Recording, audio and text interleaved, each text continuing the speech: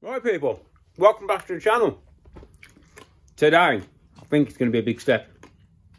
I think we're going to have this thing rolling. Sorry, I got a sweet in my mouth. Remember these? Sherbet lemons? Lemon sherbets even? Missy's got on me. Proper blast from the past. Probably shouldn't have put it in my mouth before trying the video though. But, no, you know, I suffer with severe anxiety, so I have to keep my mind busy. I have to be sucking on something or doing something. Just helps keep the demons away. Right, anyway. We've got suspension now, look. Well, I think I remember in the last video, I just TIG welded these on the bottom of here. So we've got this in place. We made these last time, which feeds to the top of the shock. The shocks are wound down at the minute. Comes through. This is my A-arm section. See? Which goes down onto this crossbar with some serious weld around it. Right. Then we've got this support here, which goes to the top, because you can help stop any deflection, but this is holding it down anyway.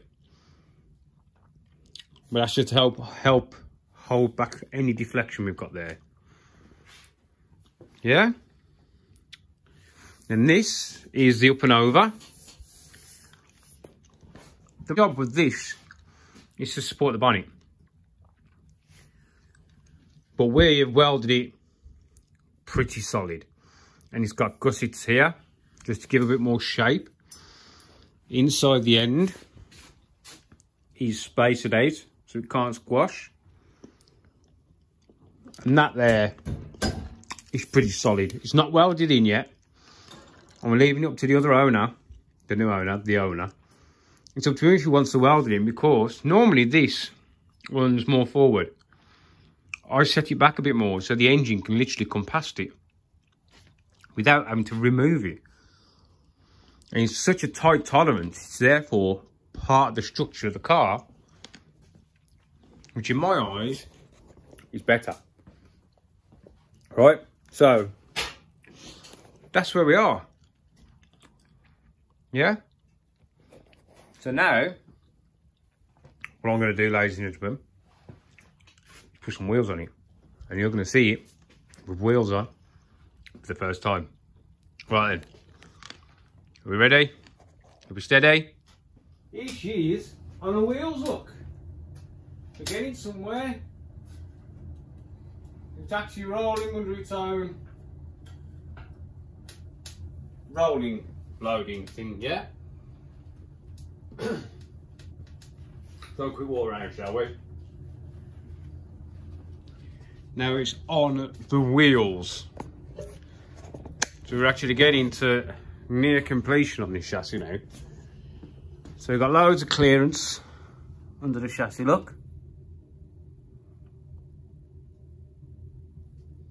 Yeah. Drive shafts at a nice angle. And this is probably still going to come a little bit higher yet, this one. Because this is, as I say, it's more of a road come track toy. Shock's working well. They're keeping in the nice angle. All these are done. Brace is done and on. Racks in there.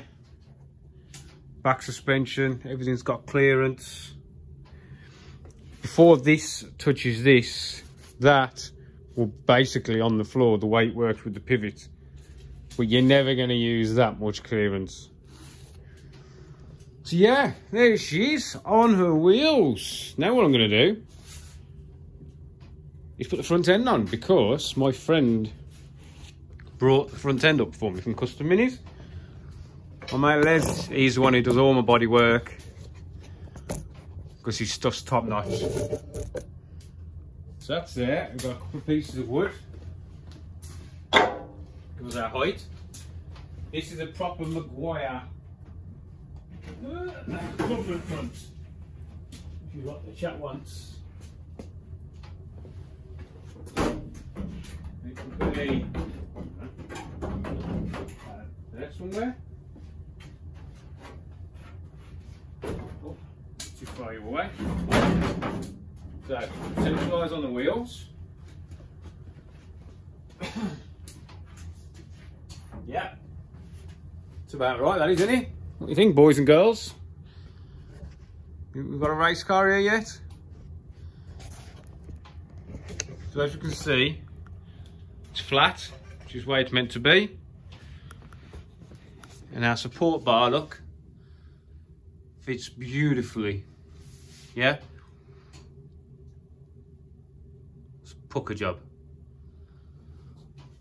So, there we go, boys and girls. So what's left to do on this now?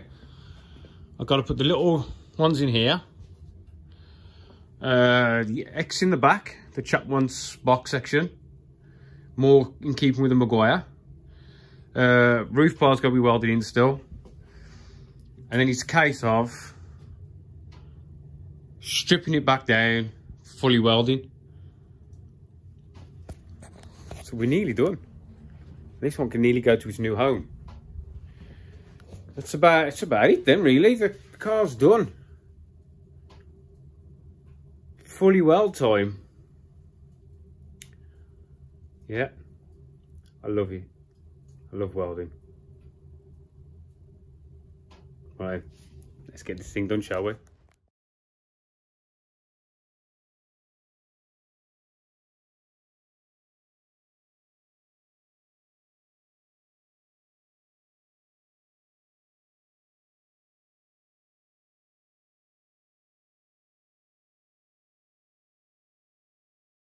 Right, so what we're going to do now is blow it all apart.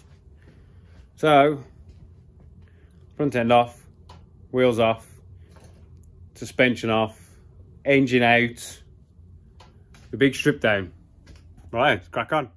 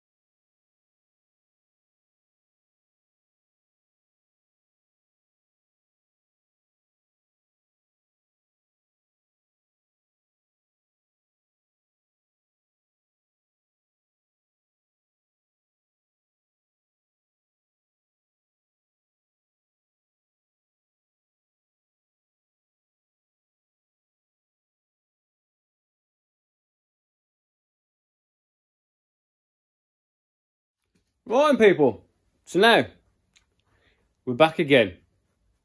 Now that last little bit, like 4 seconds long or something, that was actually a lot longer, but for some reason my phone stopped recording. 4 seconds in, there's probably 2 hours, 2.5 hours worth of work there gone. Right, so now we're going to get back to the chassis. Now the chassis is 99.9% finished, so I'm going to show you what I've done. You've seen me start to weld and then it cut off, but we did the full weld and we fitted the last few little bits that the chap wanted. So let's go. So there we go. Chassis is pretty much ready to go.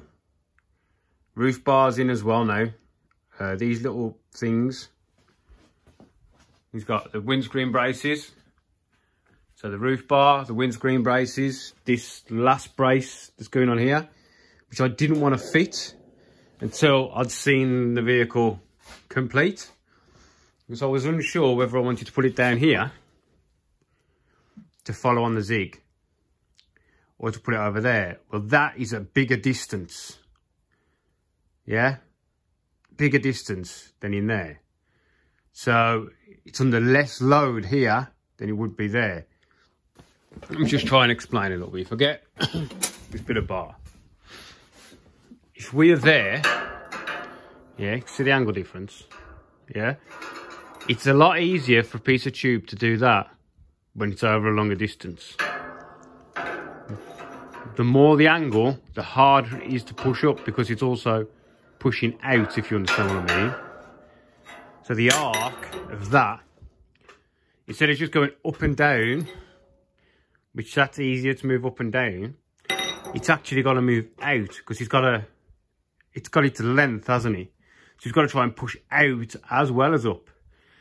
And with all the rest of this, it can't move out, because this one's holding it where it is. Do you understand what I mean? I mean, it's got this one as well coming down at an incline. So you've got to try and squash that. It's not going to happen. But there, it's a lot easier. As you know, it's a lot easier to move something up and down like that than it is like that. Because to move that up and down, you've got to compress it. Where to move that up and down, you've just got to flex it. So anyway, that's why I wanted to wait to get that bar in, so I could see what exactly was going on. We put the X in the back that the chap wanted, because the Maguire runs an X in box section in the back. So that's in for him. Everything's fully welded now. All of it's fully welded. Subframe's been off and on and off and on, and it fits really quite well. Really tough with it. It's got all the proper hardware in it now. It's got the you'll see better from this side. Oh, that is where. Oh, I can't really see. Just get this back out for you. See, that is where my bottom mount fits. Yeah? I always put an ARP bolt on, because they are over a wider base. So, yeah, we're pretty much done. To be honest, everything's fully welded. Spoke to the chap. He's over the moon with how it looks. And he's over the moon with what he's getting. And to be honest, it's helped me out doing this kind of chassis, because I now know what is entailed. What it takes. And there's a lot more work that goes into this kind of chassis than my chassis. So right, the only thing I've got to do now is, remember these rear radius arms, brackets? You remember how I fitted the top gusset on the outer one, but I left the inner one until I got everything in place? Well, now it's time to put them in. So that's just what I'm doing now. Just got a 90-degree angle bracket, clamped down to the table, clamped up to the bracket, so everything's square. I mean, it was square anyway, it's just holding it straight for me now. So I've got them to do. What else? And then we're on to steering rack brackets. I've got to do them. They're going to be in a separate little video. Got my glasses. So right then, I'm going to crack on with these. We'll get some welding done on these, and then, you know, it's pretty much there. He's doing all the rest of the work. He wanted to do it himself. So I'm supplying him with the CDS for the harness bar, the steering column mount. I've left that off. That's not something I do. I can do, but you need to get your seat in. Then you need to look at where your pedal box is going to go, which is also something he's going to do. And then you put your steering column on. There's no point in me putting a steering column brackets, pedal box mounts, if I don't know where your seat's going to be. Because I don't know how tall you are. I don't know how wide you are. I don't know what kind of seat you're having. So you have to put your seat in first, so you've got your plenty of leg room, so you're comfortable. And then where your legs finish is where your pedal box goes. And then when you're sitting there with your pedal box, you hold your steering wheel, that's where your steering wheel goes. So it all works off your seat. So there's no point in me doing that when I don't know who you are. Do you know what I mean? As long as you can prove to me that you can weld, and this chap's a mechanic, owns his own shop, some of the stuff he's done is really good. So I've got to trust in it, you know what I mean? Right then, I'm going to get these welded and we'll crack on, shall we?